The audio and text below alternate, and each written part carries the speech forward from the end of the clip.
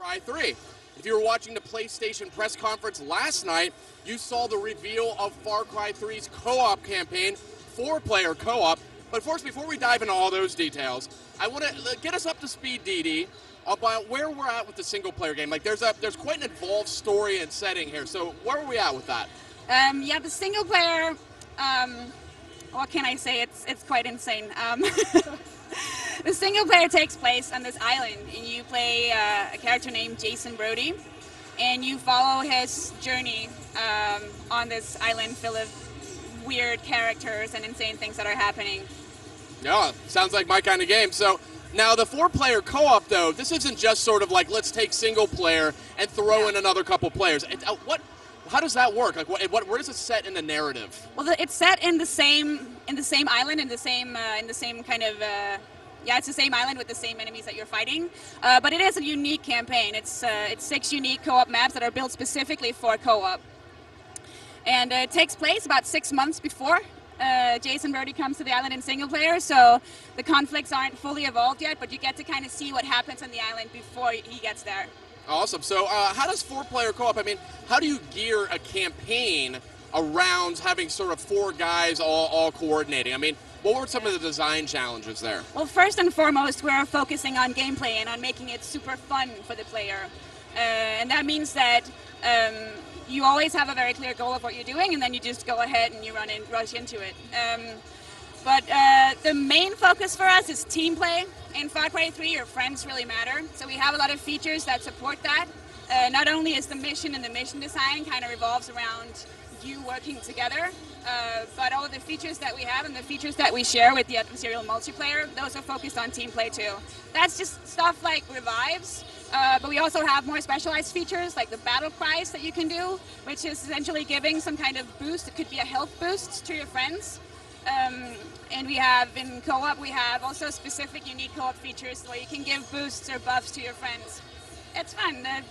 Well, I was playing it over here. We have it playable in the PlayStation E3 booth. If you're at E3, come see us in West Hall. And one thing I noticed, I was playing it, and an attack dog jumped on me at one point, and it was like really hard. I had to fight this thing off, and all the guys on the Ubisoft team were saying, you know, where are you? We got to come save you. So talk about how you can kind of coordinate in these other ways. Yeah, absolutely. We have the attack dogs. You need your friends to help you to get out of that.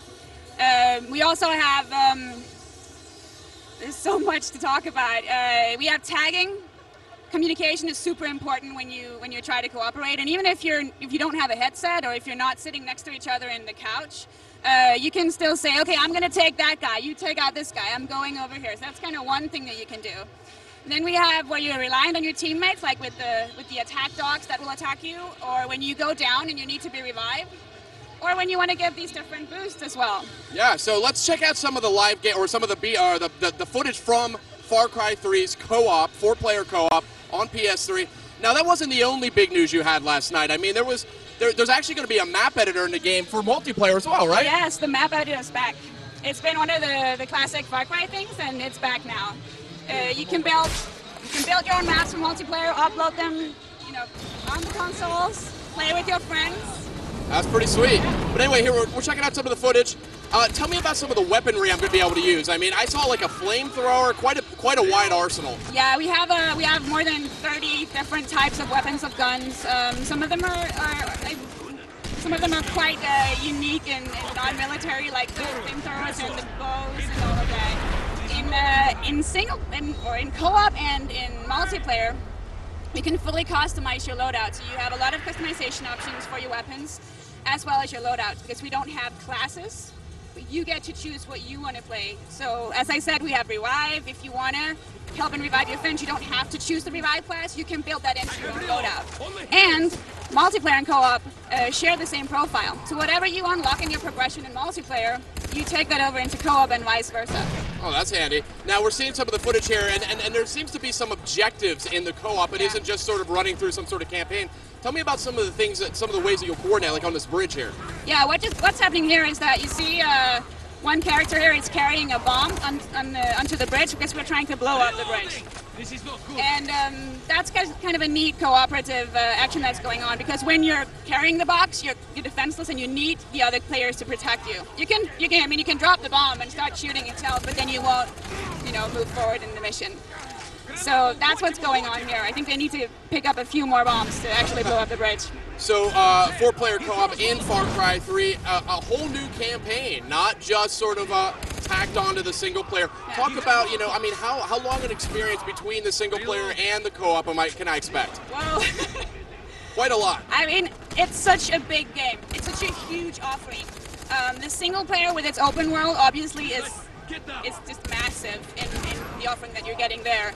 And then you have the multiplayer, which is obviously basically endless. And then you have the co-op on top of that.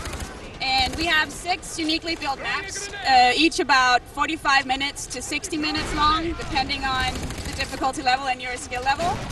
But we have a focus on replayability, so all of the maps, you can play them over and over again.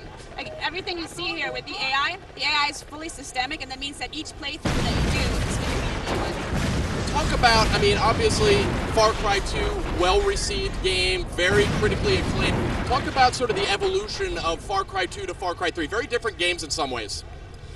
Yes, but we're still an open-world shooter. It's still about the journey of that individual who's in there. I think that's very important to hold on to that. What Far Cry 3 does is it expands that whole universe, not just because the single player is so just dense and you can go and explore everywhere with like wild animals and crazy characters all over this island. But then we have the multiplayer. Far Cry 2 had multiplayer as well. We're just building onto that, making sure that everything that you want from a modern FPS is in there for the multiplayer. And then we have the co-op on top of it. One detail I heard in there I got to just inquire about there is the animals. Tell me about these animals. I've heard there's quite a bit of detail in the way these animals work. It's jungle. There's a lot of wildlife. I mean, you probably saw the tiger, which I think is an awesome animal from the single-player campaign. But I'm not going to reveal too much. But there's a lot going on. Excellent stuff. All right. And one more bit of news that came out of PlayStation's E3 press conference last night about Far Cry 3 was exclusive DLC coming to PS3 owners. Is that right? Absolutely. Can you tell us anything at all about it? No, but it's going to be cool. It's going to be cool. You heard it here first. Thank you very much for joining You're us. welcome. We're going to go to Christina Lee and Pulse to get some E3 a little bit later to get some E3 highlights on day 1. Stay tuned.